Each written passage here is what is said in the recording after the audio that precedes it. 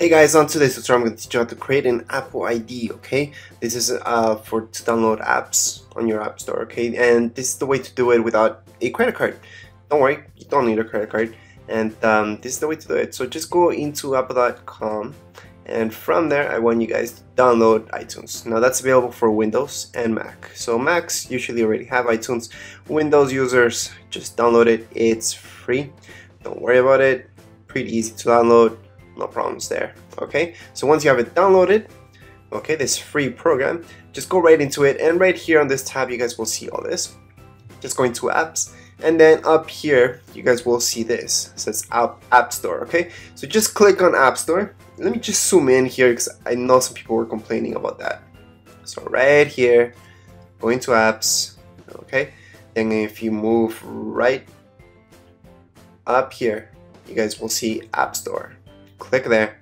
Doesn't matter if you have iPhone, iPad, iPod Touch, it's the same thing. Okay, so at this point we need to download a free app. So let's just go right here, and you guys see on the side it says top free apps.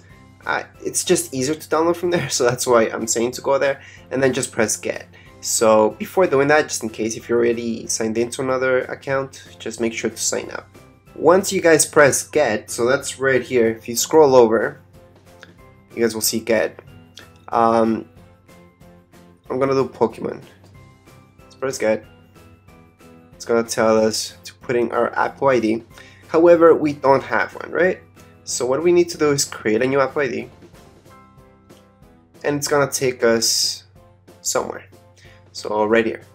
So let's create one.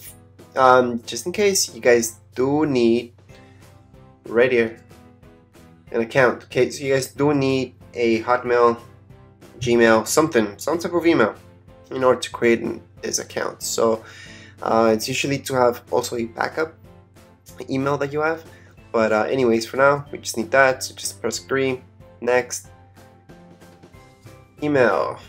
So in this case we're gonna put in my email.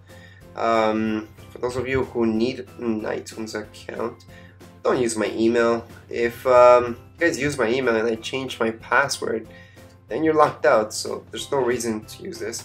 You can if you want to, don't recommend it because you will get locked out, kicked out. So my password, and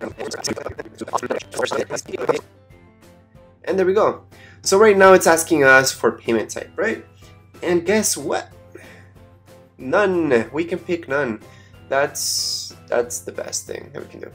Also, we can see if the billing address of your payment information is not in Canada. Click here.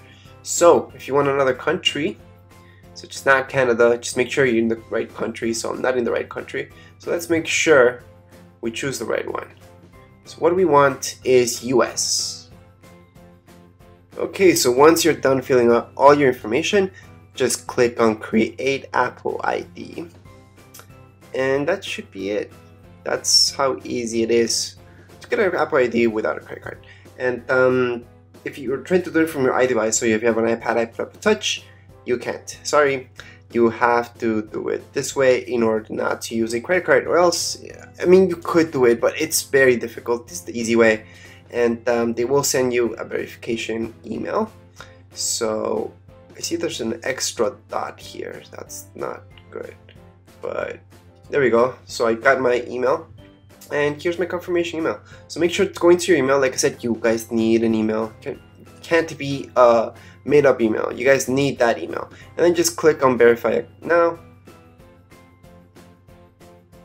And then just put in your password. I think. And we're gonna save that password. Done.